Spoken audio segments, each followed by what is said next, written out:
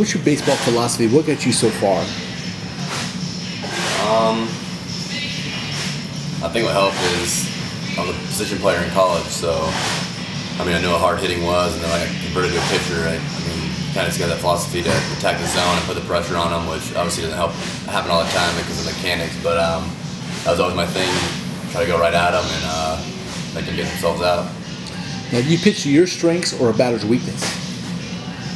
Both, but mostly my strengths. I mean, a lot of times I like trusting the catcher, and so what they put down, I like to be able to execute that, whatever they put down. But lately I've been realizing that when you have a certain pitch you want to throw, it comes out a lot better and you execute much more consistently when it's what you want to throw, rather than waiting for their sign and then trying to get to that pitch and executing it. So lately I've been throwing going to my strengths.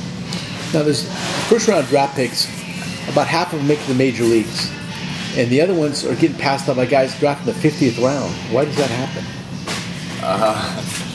Well, I mean, first round draft picks is tough because I mean, you see it all the time. Guys kind of just move up really quick because the first rounders, they have a lot of money invested in it, so they kind of got forced and moved up a lot of times. But I mean, some of them proved themselves in college. It's a lot different game. Pro ball's more of a grind. It's wear and tear and better players. So I mean, some of them they kind of peak early. They're dominant in college, but it doesn't translate to the pro ball game sometimes.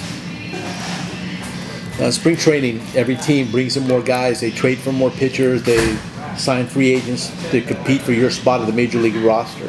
How do you approach that?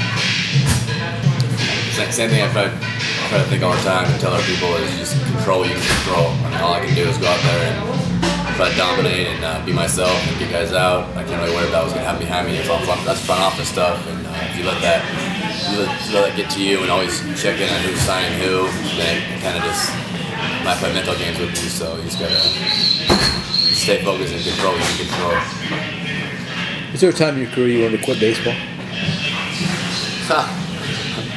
As I said, the closest I signed in '06, and the closest I got was right when I signed. I went from playing Pac-10 baseball. I was 23 years old when I signed, fifth-year senior, and I went to the GCL in Florida, and it was 100 degrees, 90% humidity, and I'm playing with 17, 18-year-olds. It's horrible baseball. It's really coming from a good conference like that with older guys, and it was just miserable there. And I think I just started pitching, so I mean they put me there for about a month. I moved up, but at that point I was like, what did I get myself into? And I mean, besides that, no. I mean, everyone complains. I complain myself about it's a grind, and when you look at it at a deeper level, I mean, we get paid to play a game, literally. So I mean, it'd be tough if you didn't want to quit.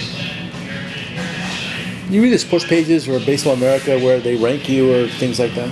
I did when I first started coming up, and I was ranked in the organization a couple of times, but I think I'm past that point now. I've been playing for a little bit, so I don't pay attention much to it anymore. Did that affect you when you saw your name? Or? I mean, it's exciting at first because I just got into pro ball, and you know, guys watching me pitch and ranking me best pitcher in the Florida State League or best reliever. So I mean, it's exciting to see, but like I said, you can't control anything, so it's not a big deal.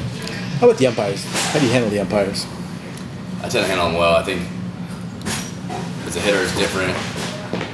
When you get back calls as a hitter, and you're right there, you see it. But as a pitcher, you can't be arguing when they get back call, because then you gotta go back out there and throw strikes, and that can affect your outing pretty drastically. So I get frustrated every once in a while, but I don't say much to them. I ask them where a pitch was, but I mean, they're human. I know they make mistakes, but when it keeps happening, that's when it really starts getting frustrating.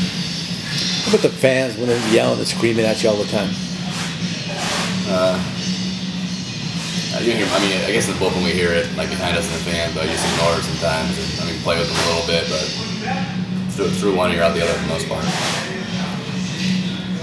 What would you tell a high school kid about professional baseball that you learned the hard way that nobody told you about?